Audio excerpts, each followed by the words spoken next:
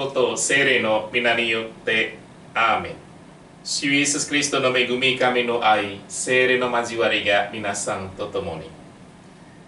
今日のミサの一個は故ヨセフセノト様日本のために9年くらいバチカンの大使務めていた故ヨセフセノト様とインドネシアで亡くなられたアルシウス・ルマリス、インドネシアのサベリオ会の進学校で長く務めていたアルシウス・ルマリス様のためにこのミサを捧げます。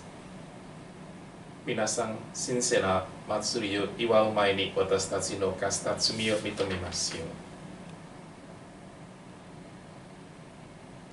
打ち砕かれた心を癒すために使わされた主よ憐れみたまえ。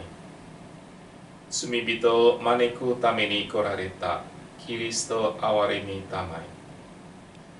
父の右の座にあって私たちのために取りなしてくださる主よ憐れみたまえ。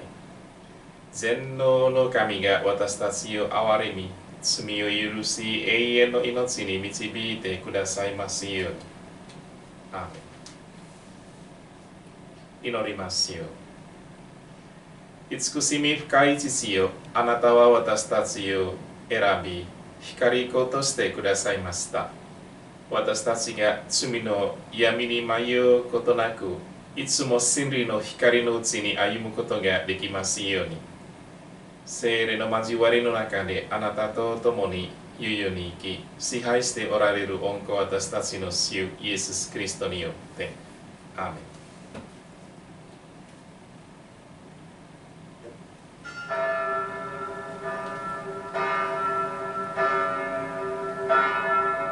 使徒パウロのコリントの教会への手紙。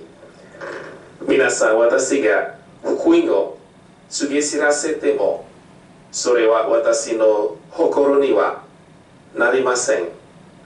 創設にはいられないことだからです。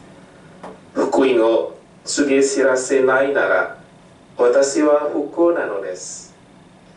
自分からそうしているなら報酬を得るでしょう。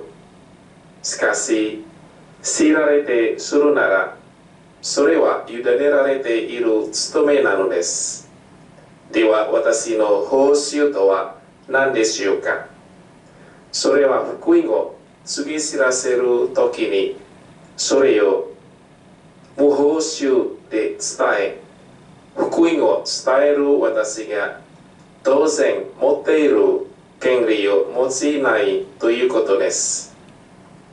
私は誰に対しても自由なものですが、すべての人の奴隷になりました。できるだけ多くの人を得るためです。すべての人に対してすべてのものになりました。何とかして何人かでも救うためです。福音のためなら私はどんなことでもします。それは私が福音に共に預かるものとなるためです。あなた方は知らないのですか。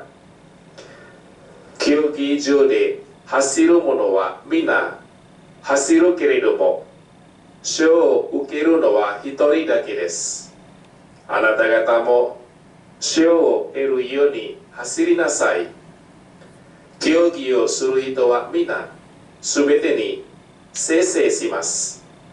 彼らは朽ちる冠を得るためにそうするのですが、私たちは朽ちない冠を得るために生成するのです。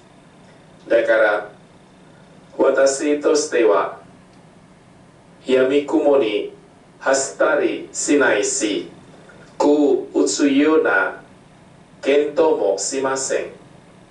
むしろ自分の体を打ち叩いて服従させます。それは他の人々に宣教しておきながら自分の方が失格者になってしまわないためです。神の言葉。幸せな人、神を恐れ、主の道を歩む者、すべてを治められる神よ、あなたの住まいは麗しい。私の魂は主の庭をしたい。心と体は生きる神に憧れる。幸せな人、神を恐れ、主の道を歩む者、行く島な人の幕屋に泊まるより、私は神の家の戸口に立とう。主は光と恵みを豊かに注ぎ、戸がなく歩む者に幸せよ拒まれない。幸せな人、神を恐れ、主の道を歩む者。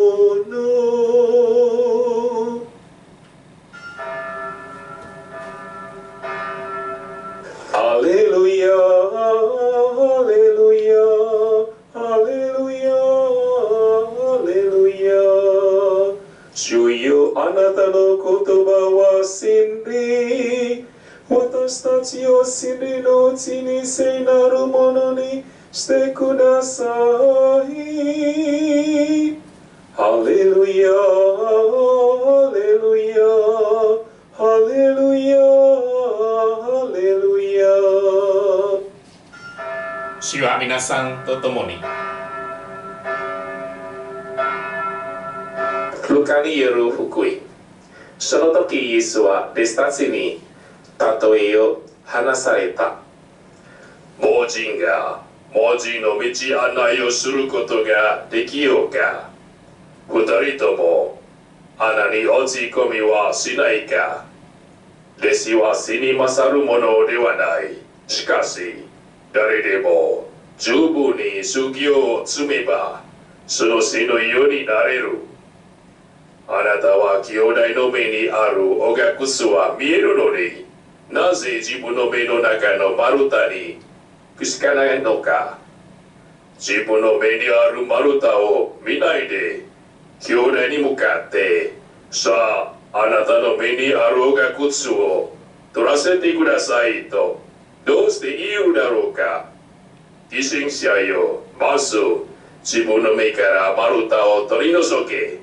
そうすればはっきり見えるようになって、兄弟の目にあるおがくつを取り除くことができる。クリストに賛美。今日は2020年9月11日に金曜日で、使徒パウロのコリント教会の手紙で、このパウロの務めは福音宣教することで、この奉仕を何かパウロによって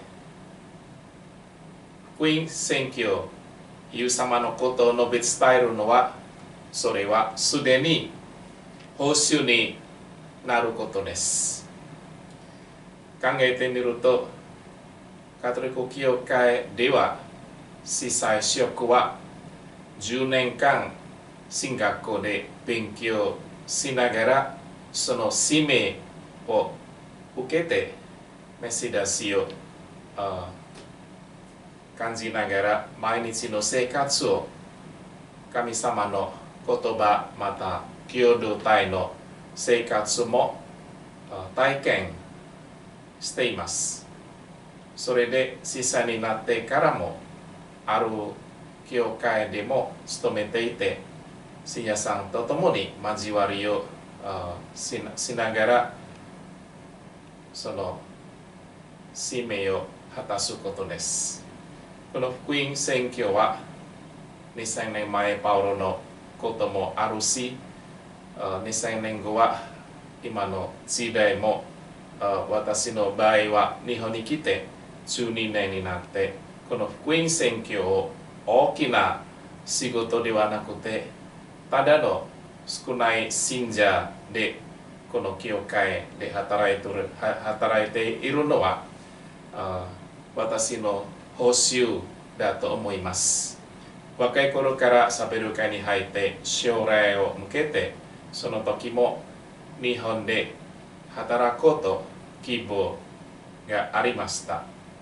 それを叶えられて神様の恵みいただいて、まさにこのパウロの言葉もあって、この福音宣教だけそれは報酬になります。そしてこの教会でも1年4ヶ月過ぎて、ある日は80代の男性の方はここに来て、自分の家族、特に奥様が重い病気もしばらく亡くなります。亡くなる前に私に伝えたことは、今度亡くなってからどうすればいいか。その後は第2回目ここに来て、すでに奥さんが亡くなった。その以降は、以前はプロテスタントの信者さんけれども、墓とかその共同墓地できるでしょうか。このカトリック教会の共同墓地、このカトリック教会の信者ではない。私のしばらく返事がなくて、後で日曜日来ていただいて、この墓の担当する方に相談しましょうと私勧めた。その話の中でも奥さんの骨できたものは家に置いていて、どうすればいいか、水とか食べ物とか捧げ物にしましょうか。私だったらこの教会の祈りがあって、どうぞ本もあげて不自由に何もしなくても大丈夫。ただ心の中でお祈りすること、その教会の本の祈りもあげました。こういう形で一人一人に対して福音宣教という形で、なかなか日本では難しいけれども、たまたまその方の話をかけたことは、一つのことは私感動したのは、この方は昔はプロテスタントの信者けれども、トラブルがあったからこそカトリック教会にも前のクイノシム様との関わりもあったそうです。だからこの方のためにも、また亡くなられた奥さんのためにも、このミサでも祈りたいと思います。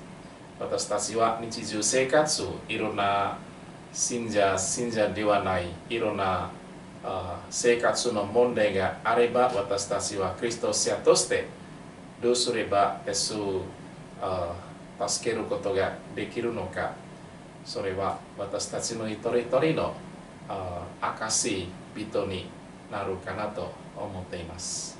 そういう形で今日のパウロの言葉を貸して、私たちの心の中で福音宣教は大きな働くことではなくて、日常生活の人と出会うことは、その神様の愛と慈しみを証人になりますように、このミサを私たちの祈りを捧げましょう。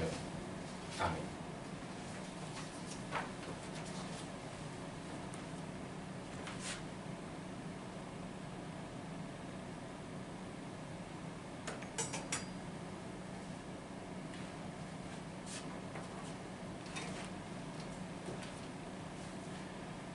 神よ、あなたは万物の作り主。ここに備えるパンはあなたからいただいたもの。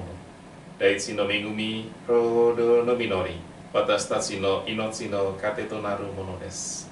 神よ、あなたは万物の作り主。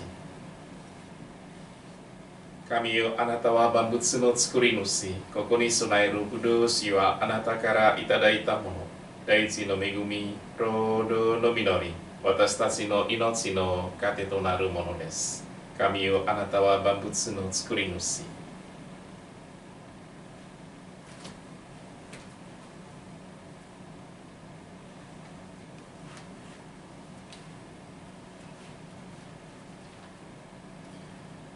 全能の神よ、あなたの言葉に従ってこの供え物を捧げます。私たちが御心にかなうものとなり、いつもあなたの道を歩むことができますように、私たちの主イエス・キリストによって。アーメン。主は皆さんと共に心を込めて神を仰ぎ、聖なる父、全能永遠の神、主キリストによって心からあなたをたたえ感謝を捧げます。キリストの死を思うとき愛は深められ、復活の信仰は私たちを支え、主の来臨の約束は私たちを希望で満たします。あなたをたたえるすべての天使、聖人とともに声を合わせて賛美の歌を歌います。聖なるかな、聖なるかな、聖なるかな、万軍の神なる主、主の栄光は天地に満つ。天の糸高きところにホサンナ。褒むべきかな、主の名によりて来たるもの。天の糸高きところにホサンナ。誠に尊くすべての聖世の源である父よ。今、聖霊によってこの供え物を尊いものにしてください。私たちのために主イエス・キリストの御体と御血になりますように。主イエスは進んで受難に向かう前に、パンを取り、感謝を捧げ、割って弟子に与えて仰せになりました。皆これを取って食べなさい。これはあなた方のために渡される私の体である。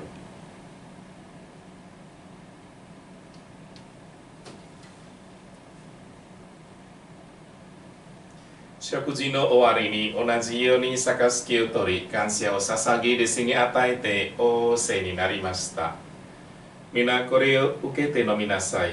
これは私の血の杯、あなた方と多くの人のために流されて、罪の許しとなる新しい永遠の契約の地である。これを私の記念として行いなさい。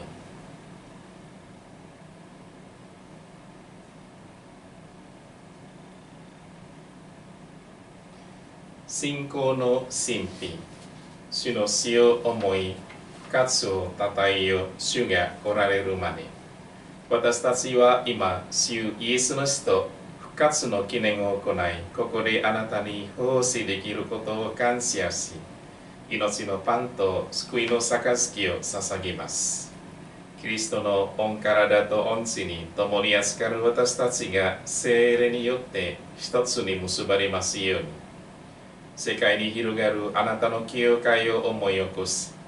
私たちの教皇フランシスコ、私たちの司教トマス・アクイナス・前田万葉とパオロ・栄俊弘、すべての教益者をはじめ、全教会を愛の完成に導いてください。この世からあなたのもとにお召しになったヨセフ・チノトとアロイシオス・ルマリスを心に留めてください。洗礼によってキリストの死に結ばれた者がその復活にも結ばれることができますように。また復活の希望を持って眠りについた私たちの兄弟とすべての死者を心に留め、あなたの光の中に受け入れてください。なお私たちを憐れみ、神の母乙女マリア・聖ヨセフとすべての時代の聖人とともに、永遠の命に預からせてください。御子イエス・キリストを通してあなたを褒めたたえることができますように。キリストによってキリストと共にキリストのうちに聖霊の交わりの中で全能の神父であるあなたにすべての誉れと栄光はゆ々に至るまで。アーメン。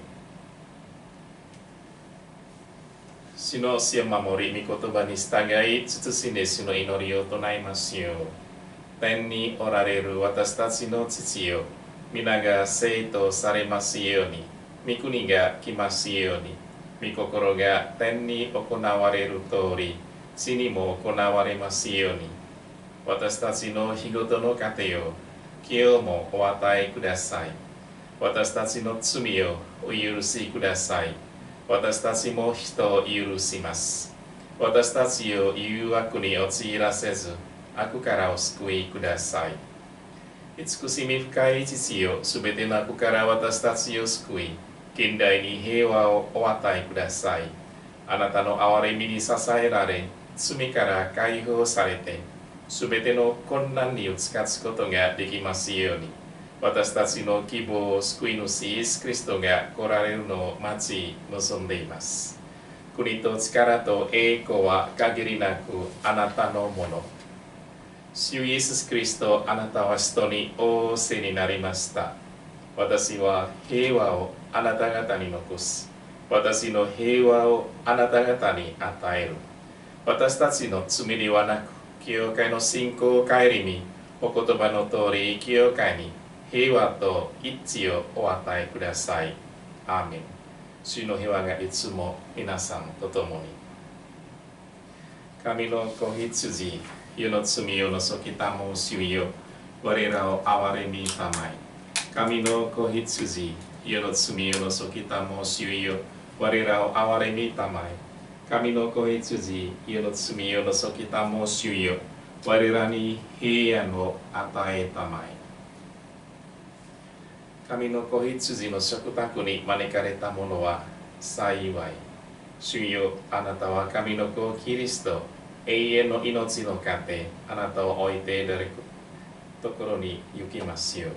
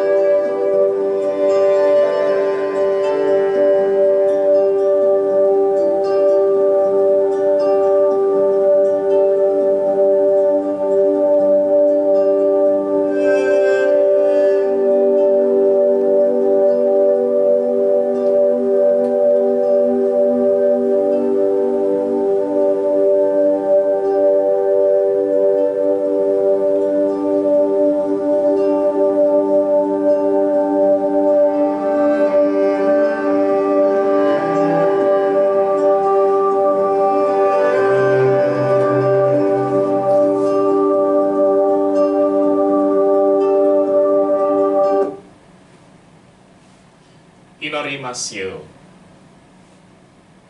喜びの源である神よ、命のパンに扱った私たちを救いの喜びで満たす真理の光のうちに導いてください。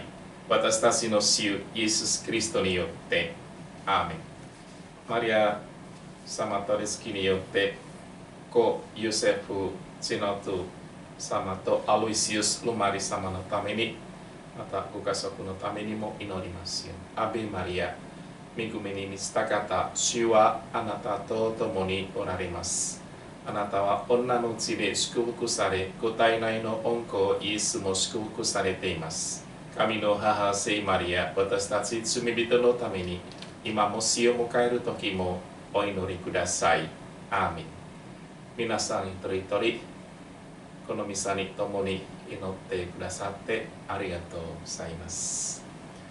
主は皆さんと共に、全能の神、父と子と聖霊の祝福が皆さんの上に豊かにありますように。感謝の祭を終わります。行きますよ。主の平和のうちに。神に感謝。